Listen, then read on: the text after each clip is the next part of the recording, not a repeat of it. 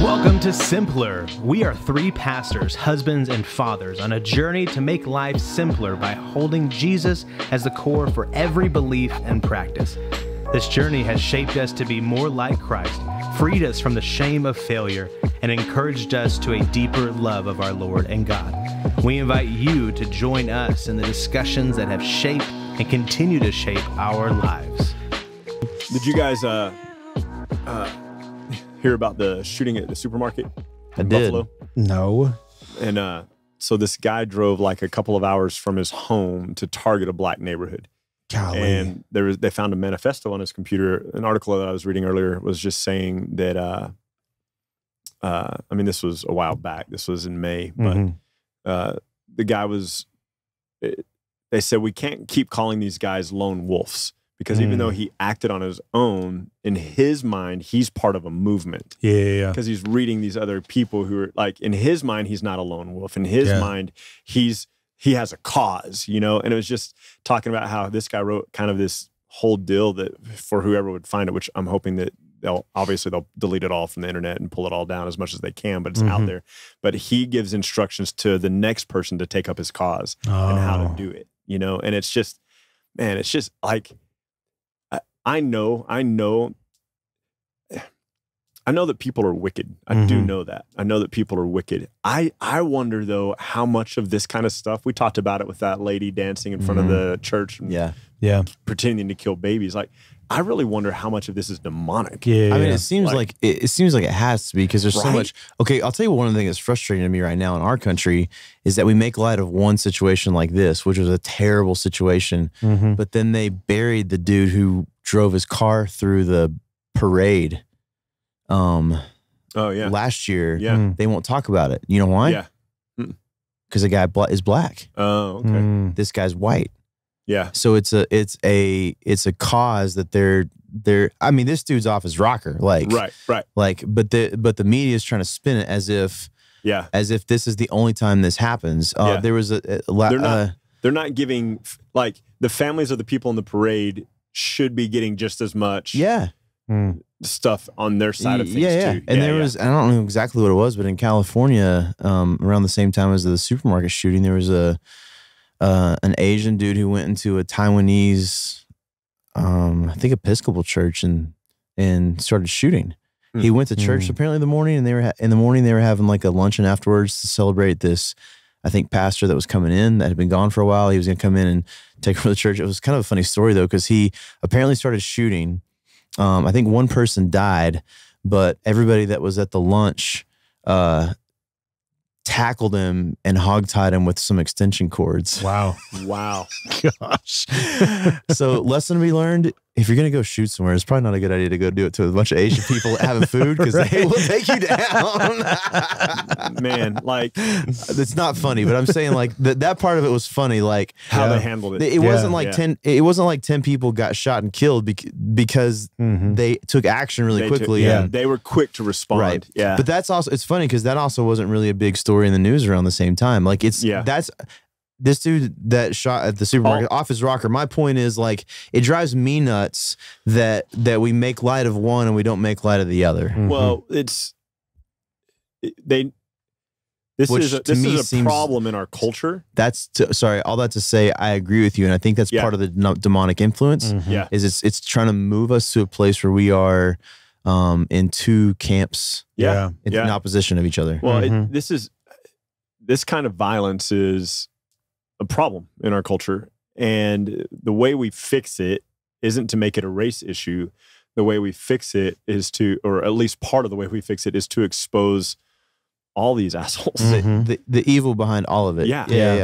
Regardless of race or socioeconomic background, is to expose the evil of it. I mean, call evil evil. I mean, like, isn't that one of the things that Jeremiah says? Woe to those who call evil good and good evil. You know, and like, there's a little bit of a sense when I feel like that's happening in our culture.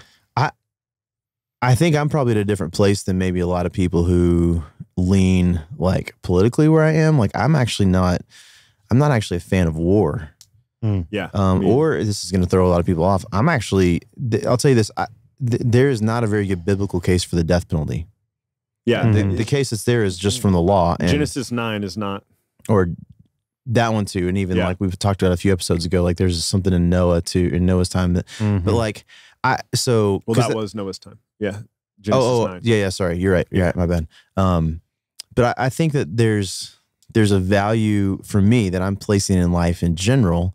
Like my thought on death penalty or war is like those are two different things, but like all these people need Jesus, right? Right. War is inevitable because of the sinful world we live in. Doesn't mean I have to be like a fan of it. Right. You know what I mean? So I'm not anti-war by any means. I'm just saying I'm not in the camp where I'm like, I want to save the babies, but kill everybody else. And so I think that's what's maybe different is like, what I don't understand is sanctity of life for you is across the board and not just a single issue. And I'm not even going to say sanctity of life, because I think for me it's like, sure, sanctity of life that people are people and God has made those people, but what I want for people is to know Jesus. Right. And that's in my mind the sanctity of it is that this is an opportunity because you're alive to know Jesus. Yeah. I think that what drives me nuts is like people who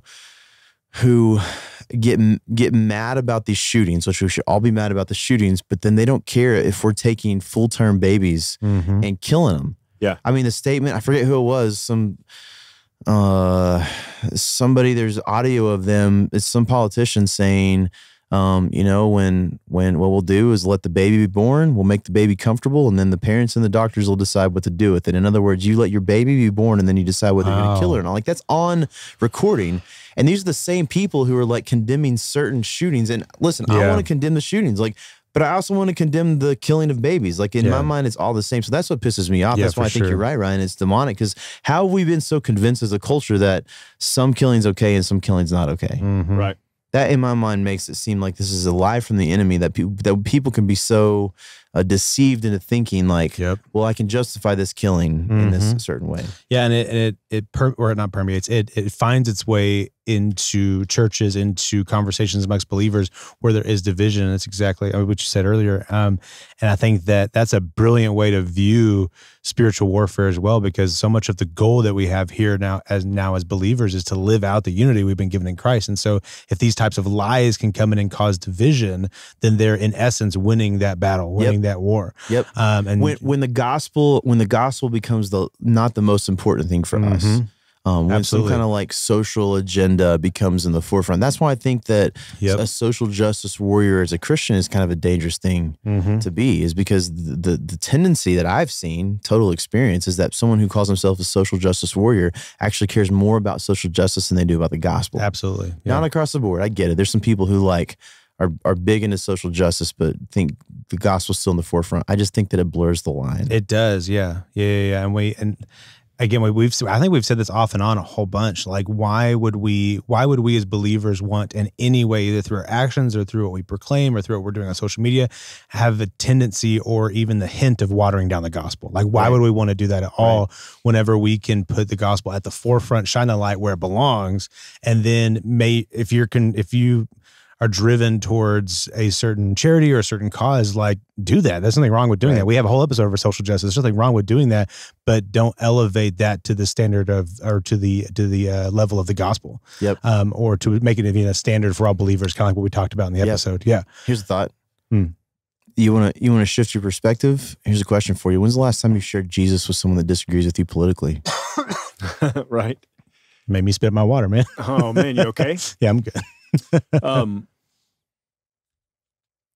The quote you shared a minute ago was interesting. I hadn't heard it, so I pulled it up. Which one? The one about making them comfortable. Yeah. So that's so sad. But it's incomplete. So the complete quote, he's still talking about third trimester abortions. The immediate context is where there might be severe deformities, or if the fetus might not be viable. So he's still talking about abortion is the point. But he says, if a mother is in labor, I can tell you exactly what would happen. The infant would be delivered. The infant would be kept comfortable. The infant would be resuscitated if that's what the mother and father desired. And then a discussion would ensue between the physician and the mother as to what they would do next. The implication being that if there are deformities, they don't resuscitate and they let the baby die. Gosh, But or that they resuscitate and then kill the baby. Yeah. Yeah. Like until you're comfortable with your decision. So and what this is showing, like, I think people are outraged sometimes about the wrong thing. Like, what he's acknowledging is that baby is not a baby because it has some kind of deformities. Right. Or I love that he says might not be viable, as if like you can decide in that moment whether it's going to be viable or not. Absolutely. I actually wouldn't. Let's be honest. I mean, if we're just going to be, if no baby, if you want to be nitpicky about it, no baby is viable without outside help. 100%. And so that's actually a case that's been made against these policies. Yeah. So you could make the argument if you were so inclined, if you want to kill a kid, you could call every kid non-viable because they can't take care of themselves. I've heard someone recently make the case that like kids technically aren't viable on their own until they're like, I don't know, like 5, 6, 7, and then maybe some of them aren't viable till like 18. Exactly. Yeah. A friend of mine the other day took the day off from work and was home with their young child, about 3, 4 years old, and took the day off of work. And somebody called them and said, "Hey, can you come in?" And they're like, "Well, I'm home with my son." And they're like, "Well, just leave him home." It's like, he's 4. It's like he can't do anything for himself. What's he gonna do? Just like, leave a stool? Exactly. Lock the door and he's good. He's 4. Like, how's he? Come on, man. So to your point, like humans are not like animals that come out of the womb. Like you go into that.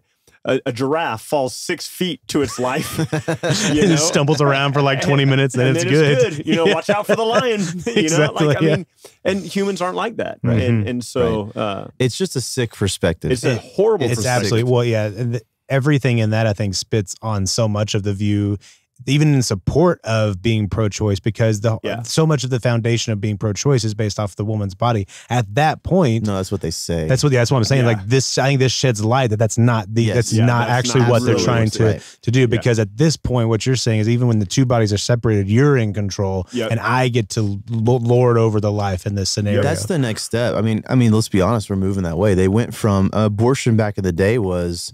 I forget the phrase. I think liberals used to use, like classic liberals, or they say like rare and uncommon. They made their initial abortion laws based on the fact that there were times when they felt like there needed to be a case for the safety of a mother or something to be killed. And then we've moved to a place, let me finish real quick, sorry. We've moved to a place now where progressives are saying we're not calling it abortion, or we're okay with abortion. We're not calling it murder until after the baby's born, and they're redefining it. So the next phase for us, I think, just progressively, not being a progressive, just the next progression is that they're going to say, well, I can't say this wrong then for a parent to kill their kid at home. Right. Like that's the next progression. That's absolutely. Where we're going. Yeah, well, it has to be. And senior citizens, and I mean, it'll extend to anybody that you find that anybody that you would then have to be caring for is going to be.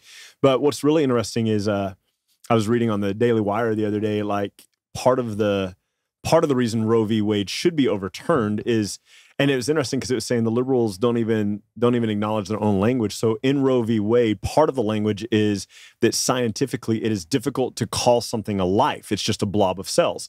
And they were making the argument now in 2022 that we have moved so far scientifically, no one can call it a blob of cells anymore. Right. Because you can detect the heartbeat from such an early age. You can see fingerprints form on babies that are like just weeks old. They have fingerprints and toes and toenails and eyelashes and eyebrows. Like, and with the kind of sonogram and the material and the technology we have now to be able to hear heartbeats and to even perform surgery now on kids in utero, like there isn't any way that language from the 70s can stand today, and yet they're going, we can't overturn it. When the whole premise by the Supreme Court then was we can't scientifically declare that this is living yet. So that was part of the whole system. Which we can now scientifically you can. So science only matters when we want it to matter, you know? Exactly, and so it's just I don't know. The whole thing's it's sick. And I think you're right, Ryan. Like it has to be demonic in its influence because of how far, well, I mean, it was I think that way in the beginning, but how far it's gone. Like more babies are killed every year than any other kind of death. Like all these shootings that happen, is like a small percentage of compared to the number of babies. I'm not saying that they're okay. No, no, no. What I'm saying is like we're outraged over one, but not the other. Yeah. It's gross. It's gross. I do hate it. Yeah, I think too often because people aren't able to be consistent in their own stances, they look at other people making a stance and they view that as inconsistent. I don't know. I haven't really thought that thought out, but they'll look at you. They'll look at you making a stance and then they're like, well, then but you care about war, and they just throw that on you immediately. Well, or you do this, or you do that. It becomes a diversion from the. Yeah, that's a better way of saying it. And people try to do that oftentimes. Like if you get them in a corner in a conversation, they'll try to divert to someone else, something else that they feel more confident in, instead of actually continuing the conversation there.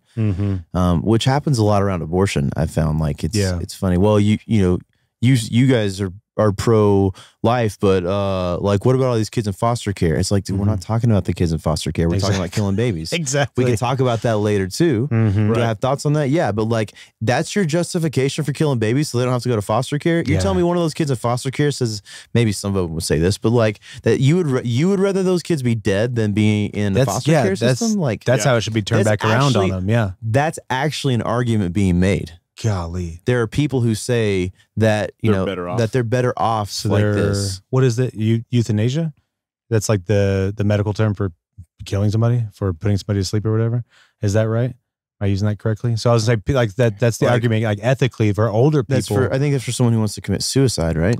I don't think so. I think some people have used that for people, like even like unplugging like the life support for older people who are only living off of that. Really? I think that's still considered euthanasia. Like I could be wrong. The painless killing of a patient suffering from an incurable or painful disease. Oh, so it strictly has to do with disease. Yeah.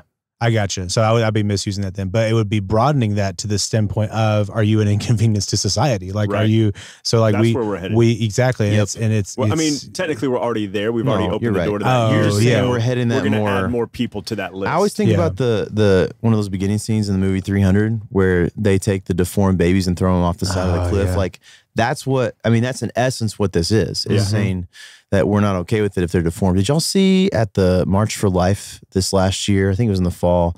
There was a lady who gave a speech with Down syndrome. It was dope, and she was basically saying like how sad it is that so many people like her are being killed in the womb because and they've never been given a chance at life. And she's talking about all the things that she's done and all the ways that she's living on her own. I love how public the last few years. Like how public of a run there has been with people who have Down syndrome, who are married and having families and are doing businesses. Yeah. Because and it's stupid that it has taken this long, but there was a time in our culture, and it still is the case. Like, I mean, we're talking Riker, our youngest, is 11 years old. When Michelle was pregnant with him, the doctor still asked, do you want to test to see, if maybe they have Down syndrome or not? And I point blank asked the doctor, what's the point of doing that? So that you can know if you want to terminate. And I was like, we're still doing that. Like this person doesn't have any viability. This person doesn't have any value because they aren't what I would consider an ideal specimen of health. There was this deal that I saw the other day. I follow a couple of fitness people on Instagram, and one guy shared a photo of I think an Indian man, like India, and he was shredded from the waist up, and his legs are just shriveled. He's standing but barely. And the guy who posted it, he owns a gym. He's a personal trainer. He's jacked. And he said, all you guys who are commenting on this post about, skipped leg day, he goes, this dude has polio. Oh my gosh. He can barely stand. Yeah. And this guy has worked hard. And then he shared other photos of this guy competing in bodybuilding competitions. His legs are just skin and bone because the polio ruined his legs. But he's like, all you guys out there are making fun of this dude who has worked his butt off to and I think we're like that. Like, you're different. Oh, you don't look like me. You're not as viable as me. Who's the he's hilarious and he's poignant. Who's the Australian? I think he's Australian, the speaker that doesn't have legs or arms, and You know what I'm talking about? I don't know his name though, but I know what you're talking about. I believe he's a believer as well. Like he talks about his faith, and like just people would look at him and go, "Oh man, you didn't stand a chance." And he's old enough that I'm honestly surprised that the pregnancy was carried on to completion. Like he's close to my age, I feel like. But I don't know. Like, when are we going to get to the point where we quit deciding whether or not somebody's worth it? Like, I think that, I mean, if we're honest, I think that's not actually the issue. Yeah. I think that it's a sick perspective of,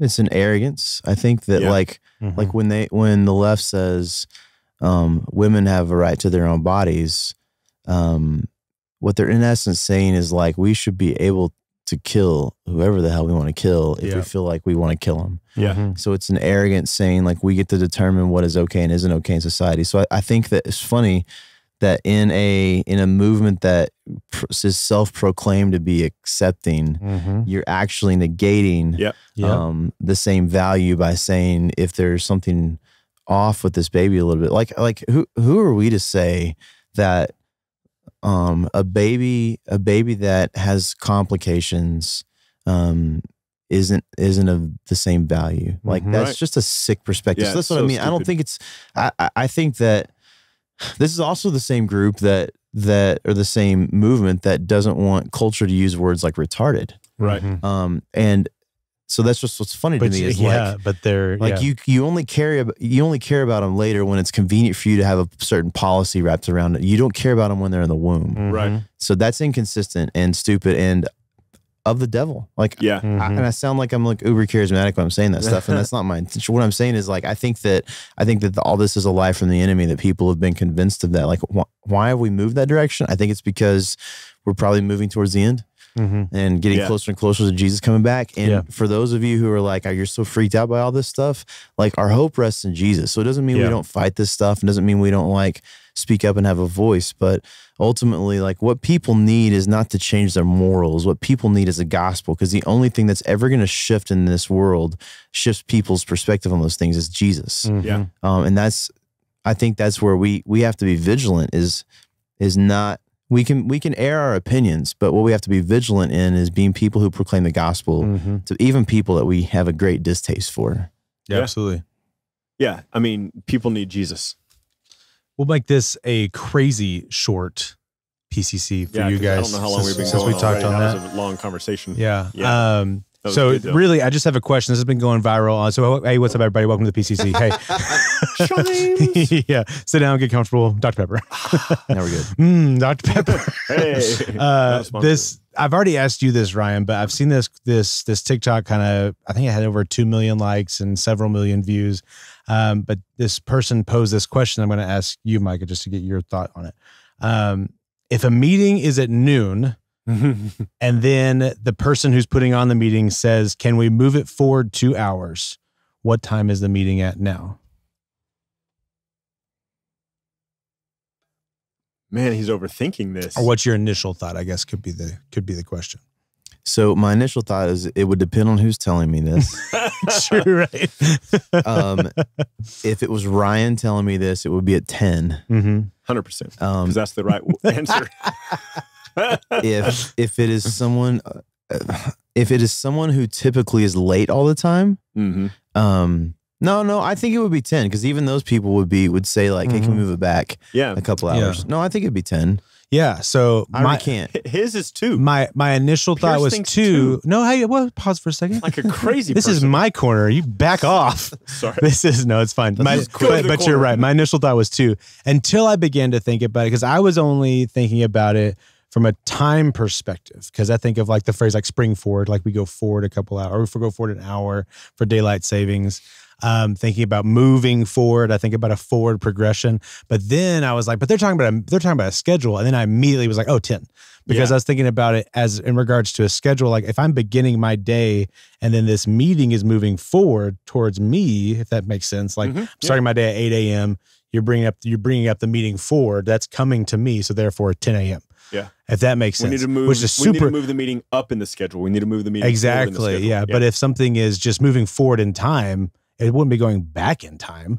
But then I was like, but that wasn't the question. And so then I had to assess and be like, so I think I would agree 10, which is what we talked about the other day. Is there a lot of discrepancy over this TikTok Oh thing? my gosh, it blew up. Really? What's funny is people said 5. Yeah, no, they can't even do math. So the people that I saw sharing it, there was 2 or 3 guys that I saw share it, and I read their comments, and that friend group was all like 10 a.m. What kind of idiot would ever say 2 p.m.? And I was like, well, first of all,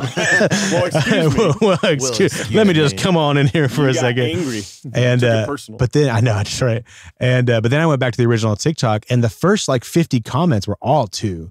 And then people were like, wait a minute, what? You guys are saying 2? No way. And then there's just all this back and forth. And then she had a response, which I don't know if I 100% agree with. I'd want to look at it more, but she had a response to say it's all based off of how you personally view time. Do you view yourself as going through time or time going through you? That's weird. And I was like, but I shifted real easily as soon as you said it's a schedule. Like as soon as I thought about it from that perspective and not time, I was like, oh no, because that point, it's like in my mind, it's like a sheet and we're just bumping this up. Or like I said earlier, I'm beginning my day. You're pulling that forward towards me versus time itself moving forward.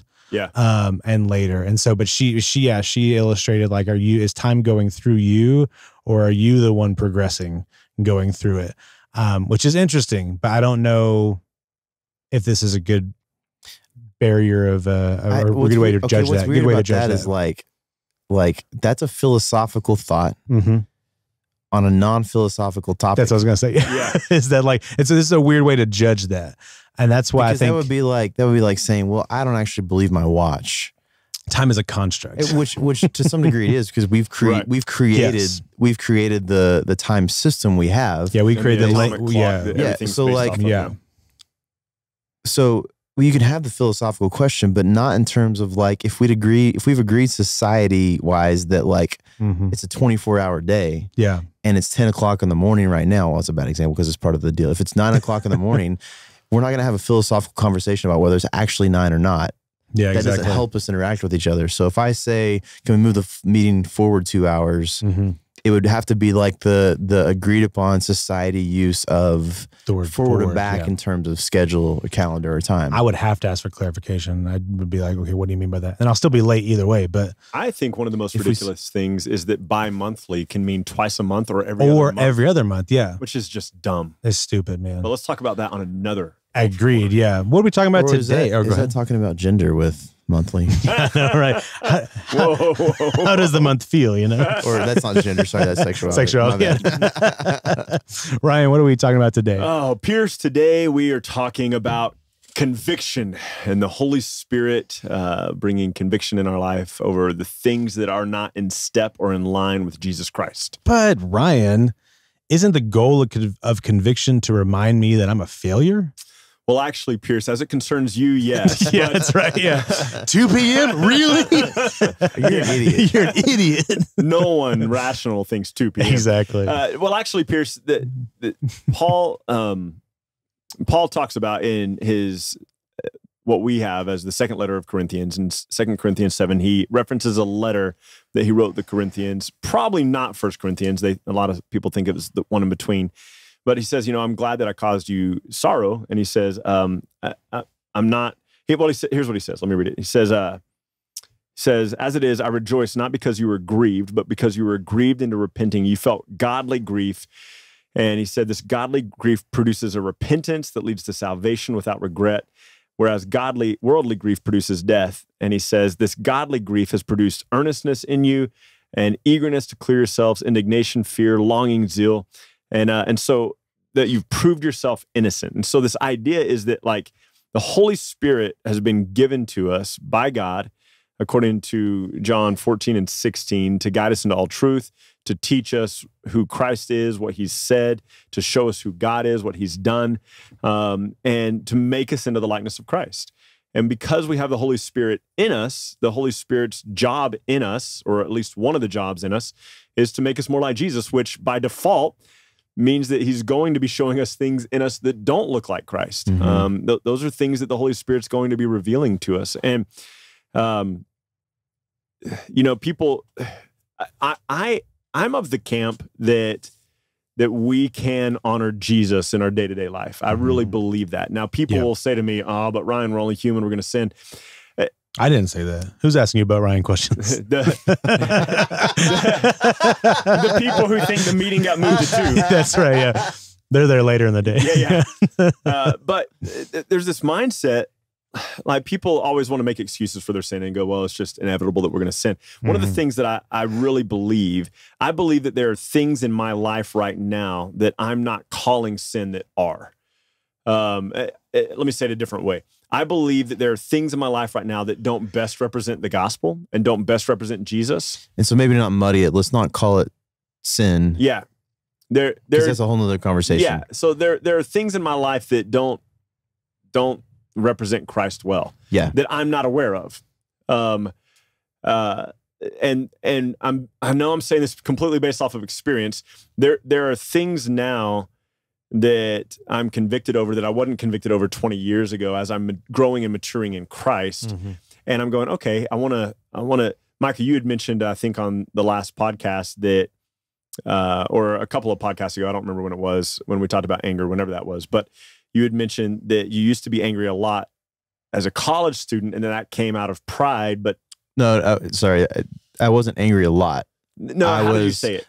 I found myself like reacting in anger. Yeah. So like if someone came at me, my initial response typically was anger. I wasn't like an angry person, but like how I responded was anger up front. And that retrospectively, you feel like that came out of pride. Yeah. So that's something that God showed you. And now people outside looking in today might go, "Oh man, Micah's really angry." And you're not angry, but you're handling things that are contrary to the gospel with a firmness that's not based out of how Micah feels about the situation, but based on the gospel. Right. And so there are areas in all of our lives, I think, the three of us at least, where we can go, this was something that I wasn't even really aware of 20 years ago that now I'm aware of, know. And where it gets sticky, I think, is that some of it is sin. Some of it is sin. And some of it, I think, is just like a honing of certain tendencies. And I think that's actually where people get hung up sometimes is like, I mean, muddy it a little more for us. I think sometimes people feel a feeling they're going to call conviction that might not actually be the Spirit. So, for example, we set cultural morals a lot in Christianity. I'll give you an example. Like, I think sometimes there's people who probably feel bad because they accidentally pray with their hat on. Right. And that's not sin. Yeah. It's not wrong. You might feel that way because you grew up believing that that's not like an okay thing to do. Yeah. But there's literally nothing in the scripture that talks about that. And for those of you geniuses who are going to go, well, 2 Corinthians says it's 1 Corinthians 11, not okay for a man to worship with his head covered. That's not what he's talking about. But if that is where the direction you want to go, that's fine. Just make sure that all the women have their head covered when they're praying. Otherwise it's because he says that too. Right. So my point is I think that there's some things that it gets muddy for us because we've created this moral system sometimes where we, quote unquote, feel like there's conviction over things that aren't necessarily things we should be convicted of. Like growing up, we prayed before every single meal. And I kind of just assumed like this was like what you do. Like this was a right or wrong thing to do. Yeah. Instead of having the perspective like, man, what an opportunity to thank God that we actually get to eat. Yeah. And so our family prays before most meals. Not a lot of meals, but there are meals we will eat where we won't pray beforehand. Somebody at the conference, the Simpler conference, laughed as we were getting after lunch, and they were like, "You guys didn't pray before lunch," and one person was like, "Yeah, that was kind of weird for me that y'all didn't pray before lunch." And the person sitting next to them, they were a married couple. The person sitting next to them goes, "I love it," and like, just that, it challenges the status quo a little bit. So that my point is, like, they obviously expressed to my point that they felt some kind of tension about that, like, and so I'm not saying like this means we ignore like conviction over things that seem to be sin. Like, I think pride in me when I was in college was simple, but I think that sometimes there's what we're going to call conviction that might not be conviction. So I think the beginning of this conversation is actually being able to be free of this perspective of there's cultural morals that we uphold above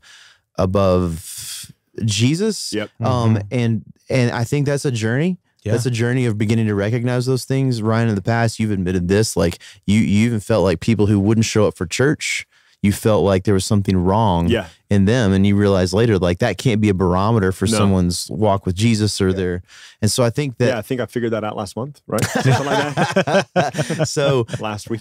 So then I think that, so I'm just kind of laying some framework. I think that's the beginning, is recognizing that there might be some cultural morals we have set up or have believed that might cause us to feel bad. And I'm going to say that's different than the conviction you're talking about, Ryan. I think now I will say this on the flip. I think the conviction the Spirit brings is always moving us towards a place where we look more like Jesus. Yep. Yeah. So maybe even the conviction for someone would be what like we're used to think like someone showing up for Sunday church was like a barometer for their spirituality, the state of the health of their spirituality. Maybe the conviction for you was recognizing that wasn't an okay place to be. Right. Mm-hmm. So I think sometimes conviction doesn't have to just be sin. I think it could be like things in our life that are keeping us from becoming more like Jesus or honoring Jesus. Well, and helping us to think more like Christ. Like it's I think that sometimes it's just, we have to learn how to think like Jesus. We have to learn how to approach this world from the standpoint of Christ. One of the things that I think that Paul does really well here, and maybe this will help you guys who are listening. That's a stupid thing to say, because anyone who's not listening isn't ever going to hear this. So maybe they're watching. Maybe they're using YouTube subtitles that are just terrible at converting. Yeah, but even there, maybe they're still listening. Maybe they're deaf and it's been transcribed into Braille form. Yeah, it's true. Yeah, yeah. How long is it? How long is this episode living on for? So you're just written in stone somewhere. I think that Paul gives us a really good framework for evaluating whether it's the Spirit in us or pride or ego or whatever, by comparing godly grief versus worldly grief. So godly grief has the result of repentance, salvation, if you're not saved,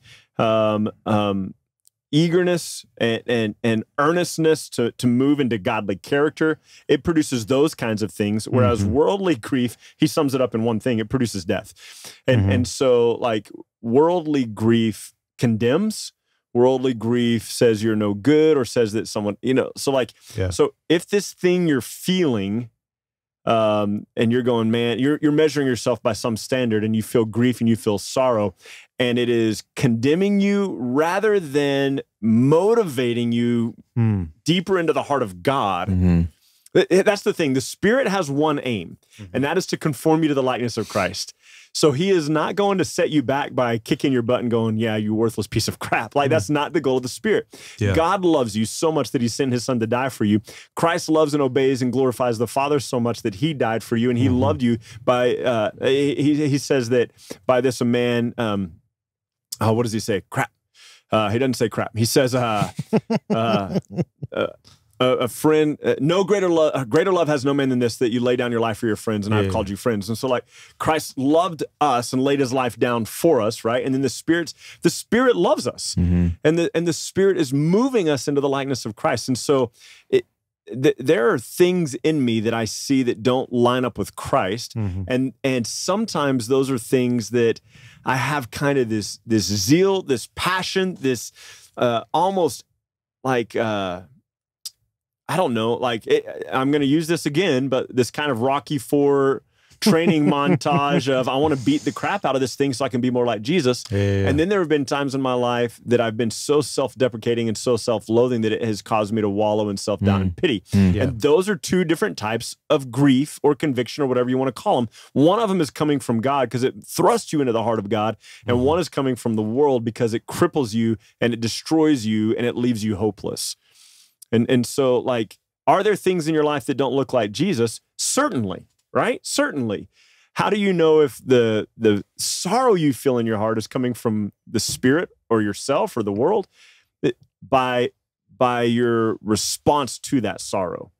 If the natural outpouring of that response is, man, I want to press into the heart of Jesus, that's coming from Christ. That's coming from the Spirit. And I think that there's an essence of this as well that Galatians 5:16 through 21 kind of alludes to. I know we've talked about this some, is like, if you walk by the Spirit, you won't gratify the desires of the flesh, there meaning like works we do on our own. Right. And he seems to say that when we try to do it in the flesh, when we try to like, in essence, like do things on our own for the sake of earning the pleasure of God or righteousness instead of relying on the Spirit, which is what he means there by flesh, that it's obvious. He says it's obvious. The works of the flesh are obvious, and he gives this list of things. So like if you find yourself at a place where you're like your life looks like one of those things on that list, you could guarantee that you're actually trying to rely on yourself instead of relying on the Spirit. But when you rely on the Spirit, he says this is what your life looks like. And he gives what we call the fruit of the Spirit. Right. So I think there's an essence there too, where you can look at the fruit of your life, the things coming out, and go, am I relying on the Spirit who is moving me, like you're saying, Ryan, to a place where I look more like Jesus?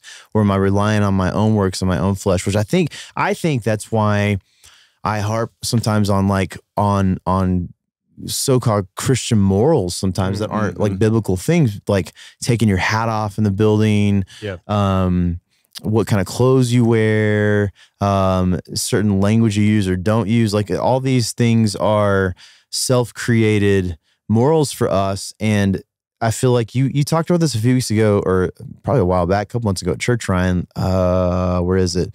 Self-made religion and asceticism. Is it Colossians? Colossians 2. Yeah. I think that's like what we're trying to do sometimes is like we have this idea of like what a Christian should look like, and we're just trying so hard to abide by that standard. That's not a biblical standard. It's a cultural viewpoint that we produces have condemnation. Produces condemnation. And so like I think there's a lot of Christians who feel like they're not doing a good job because they're actually just trying to do it on their own. Trying to fulfill a standard of what Christianity is supposed to look like instead of backing up and going, I recognize who I am now. Because I put faith in Jesus, I've been made clean. I've been declared righteous. I'm a child of God now. God calls me holy, and he gave me his Spirit. And what the Spirit's doing is reminding me of all the things Jesus said and teaching me all things new, moving me in the direction of looking more like Jesus. And if I just rely on him, then I think the steps become obvious. You know, I have friends who will ask, like, well, then what do I do? Like, what's the next step? The next step is to just follow the Spirit, because I think that next step looks different for everybody. And depending on where you're at in life and what state your life is in, you trust that the Spirit's going to guide you that direction. And I'll tell you this, I feel like I'm at a place in my walk with God where I know what the Spirit's telling me. And it becomes a little more clear all the time. I've shared this story before, but there was a time when like I felt like God was telling me to give some water to a dude at a rest stop in New Mexico, and I didn't, like a case of water, and I didn't. And I've never felt so heavy before after leaving. It was just water, and he had water. A lady just giving him water. It wasn't about him getting water. It was about me, I think. You obeying, like trusting God. So I think there's a point you come to in your, like, I'm not going to say that was sinful in the sense of like, you could make a case like you didn't obey God, but what I'm saying is I don't think it was sinful in the case of like, the rule is every time you see someone who needs water, you give them water. And if you don't, that's sinful. So this is what I mean is, the direction of growth is, the goal isn't just to not be, or it can't be to not be sinful. The goal is to follow the Spirit so that when you feel conviction, you know the Spirit's doing something in you to move you a certain direction. Conviction isn't about, to your dumb question, Pierce, isn't about just making you recognize how terrible of a person you are. The conviction is moving you forward. It's shaping you and moving you forward. Instead of going, oh crap, I just always screw up. I'm a terrible person. Take the understanding that conviction is the Spirit moving you forward so you look more like Jesus. Right. Yeah. Paul says in Ephesians 4, he says in verse 30, he says, do not grieve the Holy Spirit of God by whom you were sealed for the day of redemption. Now, I think we need to understand this in a little bit more context. So he says, to walk in the truth of Jesus, beginning in verse 22, he says, to put off your old self, which belongs to the former manner of life and is corrupt through deceitful desires. Be renewed in the spirit of your mind. Put on the new self, created after the likeness of God in righteousness and holiness.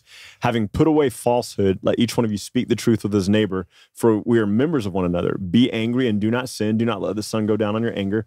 Give no opportunity to the devil. And let the thief no longer steal, but rather let him labor, doing honest work with his own hands, so that he may have something to share with anyone in need. Let no corrupting talk come out of your mouth, but only what is helpful for the building up of others, that it may give grace to those who hear. Do not grieve the Holy Spirit of God, by whom you were sealed for the day of redemption. Let all bitterness and wrath and anger and clamor and slander be put away from you, along with malice. Be kind to one another, tenderhearted, forgiving one another, as God in Christ Jesus forgave you. I think, this is just me, I don't think that do not grieve the Holy Spirit of God is one of in the list of commands. I think he's giving them these instructions that this is how you look. And then he's subtly saying, and this is how it's done. It's done by the Holy Spirit. So don't grieve the Holy Spirit. Like, submit to the Holy Spirit. The Holy Spirit's the one who's birthing these works in you. Yeah. He's the one who's teaching you how to build up the body, and he's the one who is taking the thief away from being a thief to being someone who is productive with their time. And he is the one who is causing people to be kind to one another and tenderhearted. Like, this is the work of the Spirit. Like, I feel like he's going, he's saying, look, Christian, believer, look like this. And in the middle of it, he's going, trust the Spirit, trust the process. And then he kind of finishes his thought, you know, because I don't know. It's a similar thing to what he says in 1 Thessalonians 5, where he says, don't put out the Spirit's fire, but similar kind of thing. He gives a list of instructions. He tells them a lot of things that they should be about and that they should do. And then he tells them right in the middle of it all, don't quench the Spirit. And it feels this kind of like this random inclusion, but I don't think it's random at all. I think it's like what God is calling you to do, he is giving you the Spirit to equip you to do. Like, and so like, so don't resist the conviction you're feeling from the Holy Spirit. Like, I really don't know how this looks. I truly don't. I wish that I had better language for it. Maybe one of you will. But I believe, like that case, Micah, of the case of water, the homeless guy, whatever, like, I believe that the Spirit speaks clearly to us. And in that moment, we get to decide if we're going to submit to him or not, case by case. And some of them will be big issues, and some of them will be like cases of water. You know what I mean? There are times that I have felt that I shared this at a church on Sunday a few months ago when I was talking about the Holy Spirit one time. But like, there have been times that I have not been able to get somebody out of my head until I call them or text them, and for like 2 or 3 days, they're just in my head. And if I had just called them or texted them the first day, I can't imagine that I would have felt that weight on me for 3 days. But like the Spirit was prompting me to call this person or to reach out to this person or whatever. And I do wonder a little bit. I know it's different, okay? Because I know that in the New Testament, Christ has died. He's been raised from the dead. He's overthrown the power of sin and death. We've been sealed with the Holy Spirit. But I do wonder a little bit. And so if this is way off, shut it down quickly. But in the Old Testament, he uses prophets, and he says to his people Israel over and over and over again. And again, Israel is not a one-to-one correlation with believers, but he's trying to bring Israel back into line with what he desires for them. And he says, I sent the prophets rising up early over and over and over again, but you would not listen.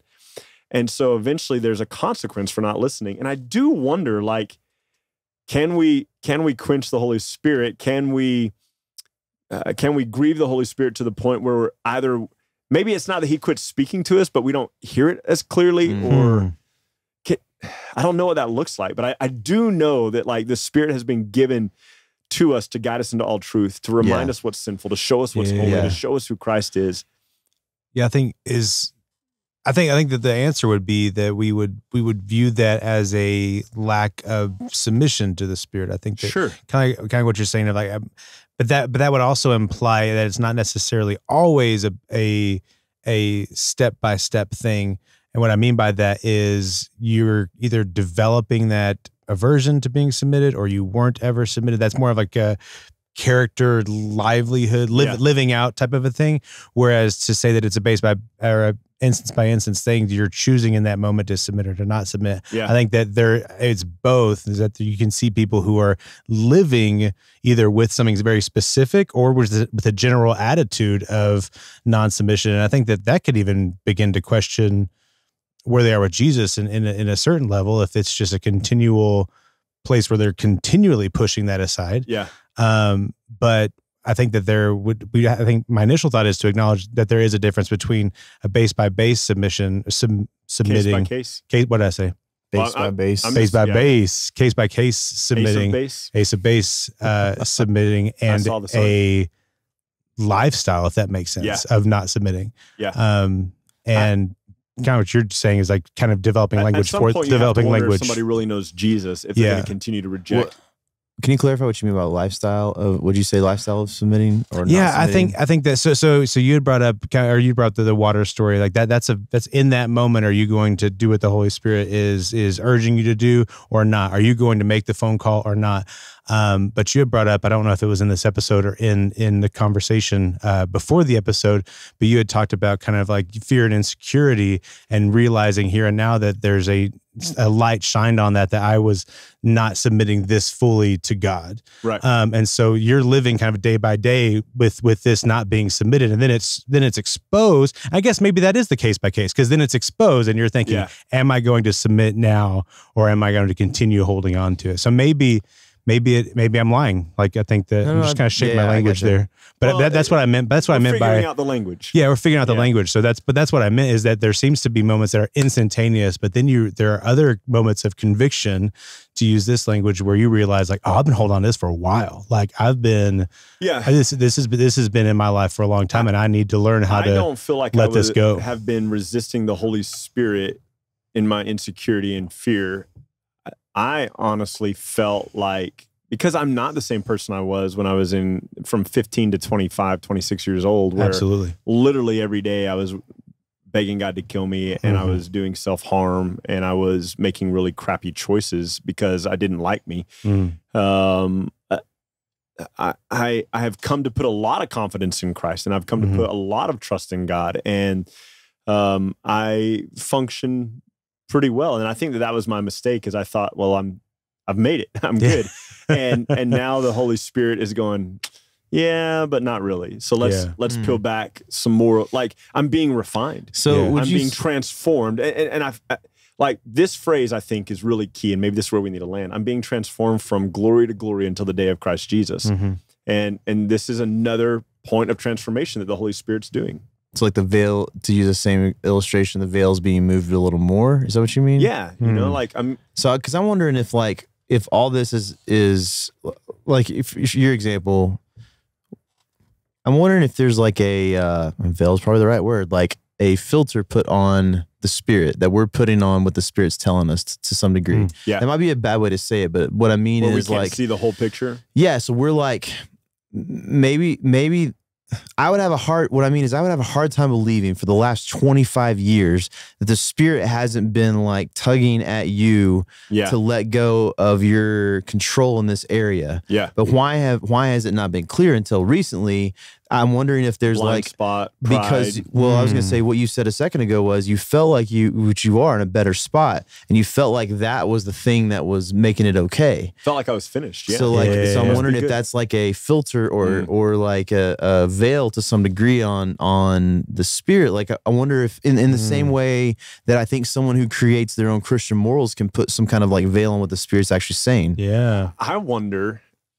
Oh, okay. This is interesting, and it might be shot down right away. But I wonder if godly sorrow is necessary for the change. Oh, like actually having to go through sorrow, like grief and sorrow. You have to grieve the part of you that is not in line with Christ. Oh, it's dying. Yes. Yeah. And because I didn't grieve that part for 25 years because I thought I was successful. Ooh. Why grieve it when I'm comparing it to here's the problem. I'm comparing it backwards instead of forward.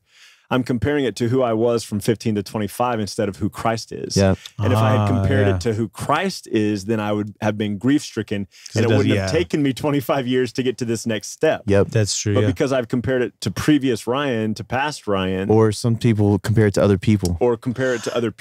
We feel successful. We feel vindicated in the place we are. Because you're better than you were, and you're better than where other people are. Yep. And so instead of, if I compare it to Christ, it grieves me. Yeah. And that grief then, instead of crippling me, because it's grief given to me by the Holy Spirit, that grief empowers me and emboldens me to move forward, to move out of it. That's so super interesting. maybe grief, maybe sorrow. Like, let's just be honest for just a moment. I have to imagine, and maybe I'll come up with something tomorrow that makes me, in the next podcast, next week, go, never mind. But I would have to believe that if there is something in me that doesn't look like Christ, the correct response to that would be sorrow. Yeah.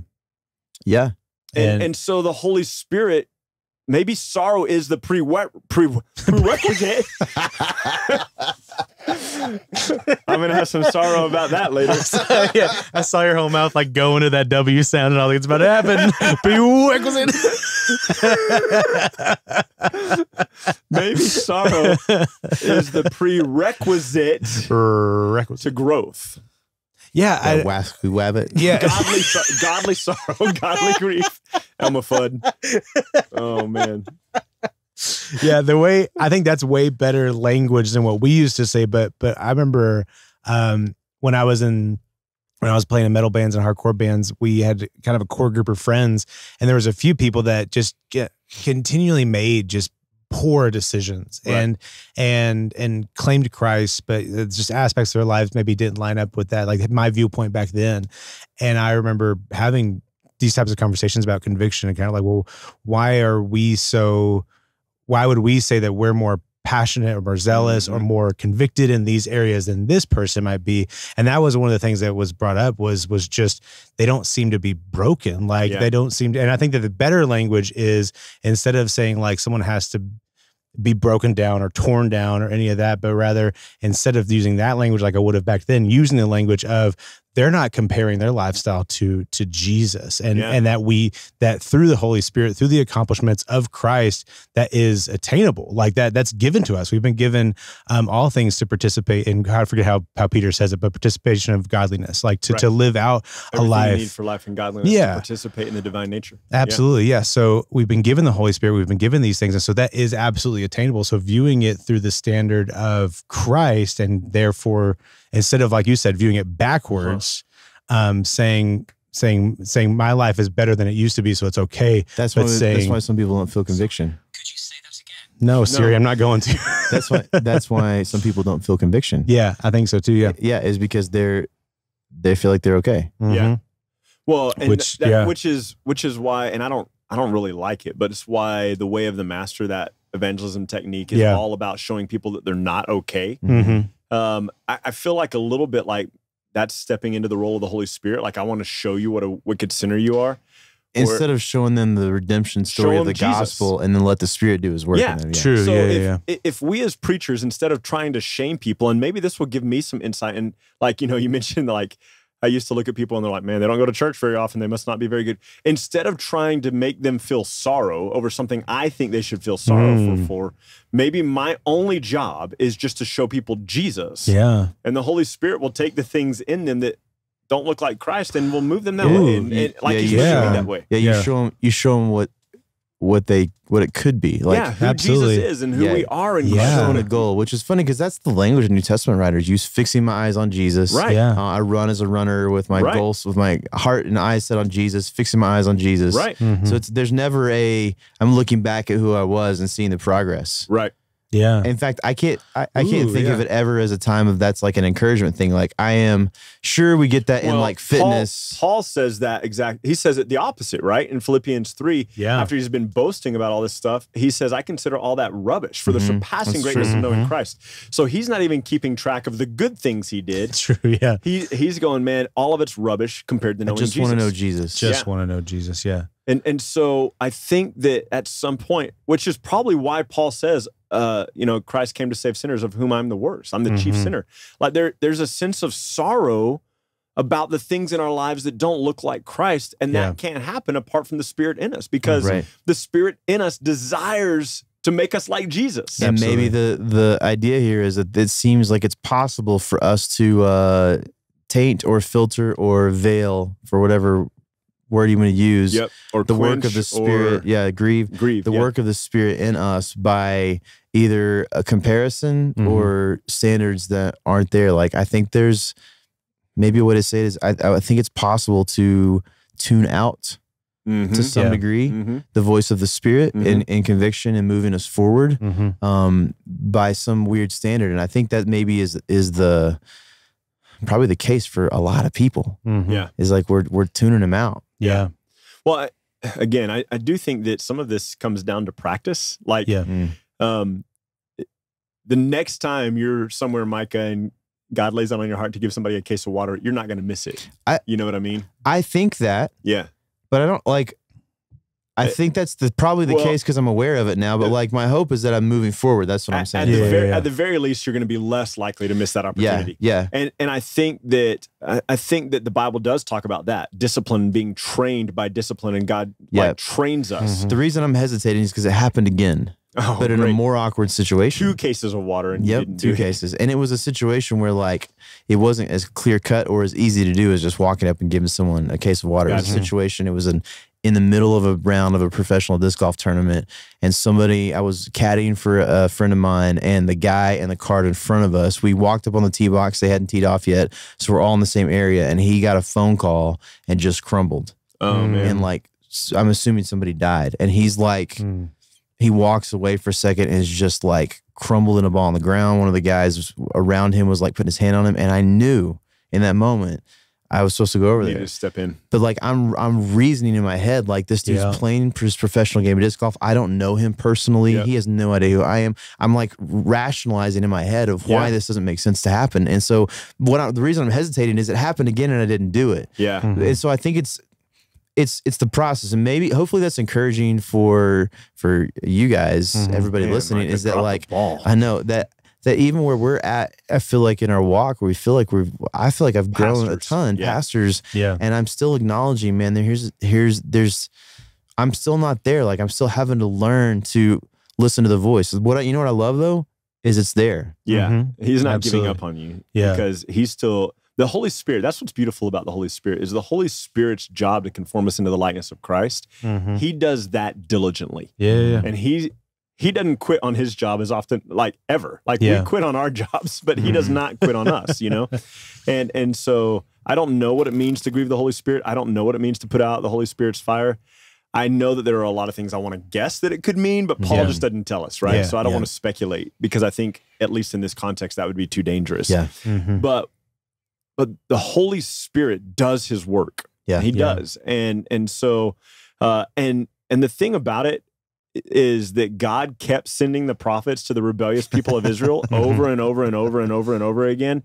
And we are better off than Israel because we are believers and we have been sealed with the Spirit of God. He doesn't come and go. And he doesn't. And so if he's going to keep sending prophets to people who straight up are worshiping idols, who and we can talk later about, some of you are going to go, well, I'm an idol worshiper too. No, you're not. Okay, stop. You're not. I mean, if you're bowing down to a piece of stone, wood, or metal, and you're giving it food and you're offering it, okay, then we can talk. That's true. Like, you did need that clarification in case somebody is out there like, well, wait a minute. I'm not. No, I was actually bowing down. Gosh. But otherwise, like, you're not an idol worshiper, and you're like, what you mean is like, if you're gone for sports a lot, you're not making sports an idol. Or playing PlayStation or something like that. We should talk about idolatry in a podcast at some point, because a simpler I really think, view of idolatry.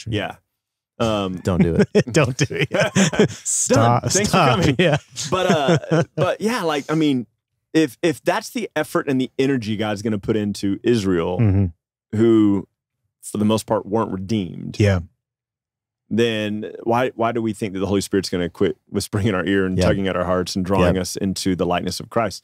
I do think, and maybe this is wrong, because again, we're talking about practical worldly experience versus who God is, and God can do whatever the heck he wants to do. But I do think that the more we practice something, the easier it is to do, and the more we resist something, the harder it is to do. I just, like in anything, like, I mean, if I haven't been running as much lately, just my schedule, and then we were out of town for a few weeks. Sinner. I know.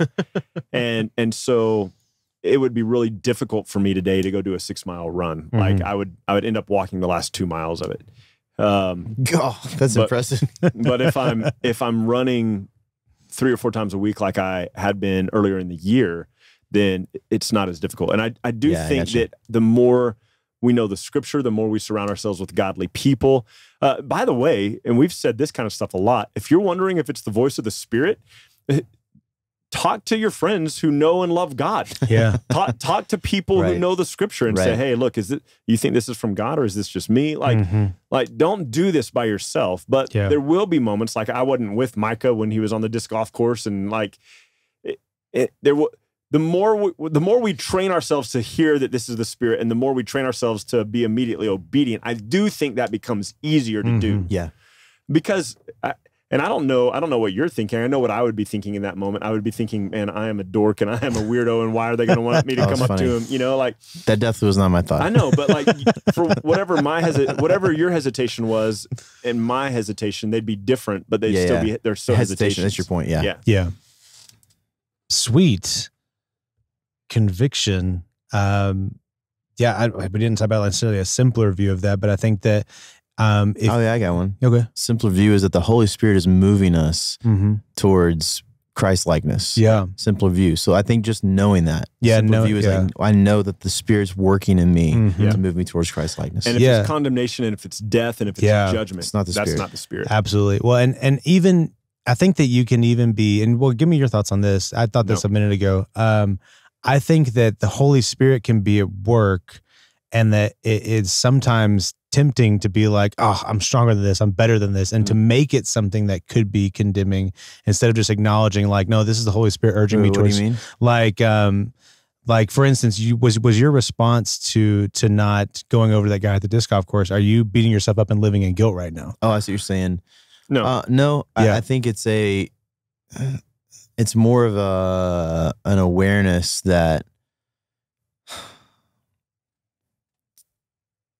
also, let me just tell you what I think it is for me. I don't think this applies across the board, because I feel like what God's doing through me is probably different in this scenario. For example, I was with another believer, and that believer had no inclination to go over. I think for me, I think God is using me very specifically in the disc golf world. And I think this was one of the ways he's wanting to use me in the disc golf world. Yeah. And I was not allowing the Spirit to use me in that way. I think that it was, well, Ryan, I don't think it was any concern of like, what is this guy going to think about me? Right. I think it was more of a concern in terms of like it wasn't technically like okay to go interrupt someone that I don't know in the middle of their disc golf round. Yeah.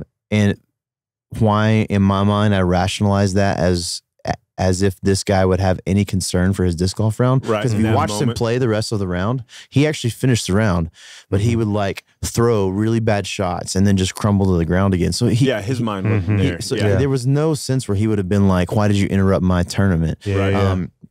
For whatever reason, I think I think this was God moving me forward, where I don't view my role in disc golf as someone that is just there to abide by the cordial rules of how you interact with pro disc golfers, but rather to be a pastor for disc golf, including people who don't even know that God's going to use me in their life in that way. So I think it's not. I'm not beating myself up over it at all. I think it's more of an awareness of like grief where I'm moving forward. Yeah, I think so. I think there was. I think there is something like sorrowful in my heart over it, but it's not like I don't feel, to answer your question, I don't feel like I'm less of a person, or I'm not actually doing a good job, or you're not.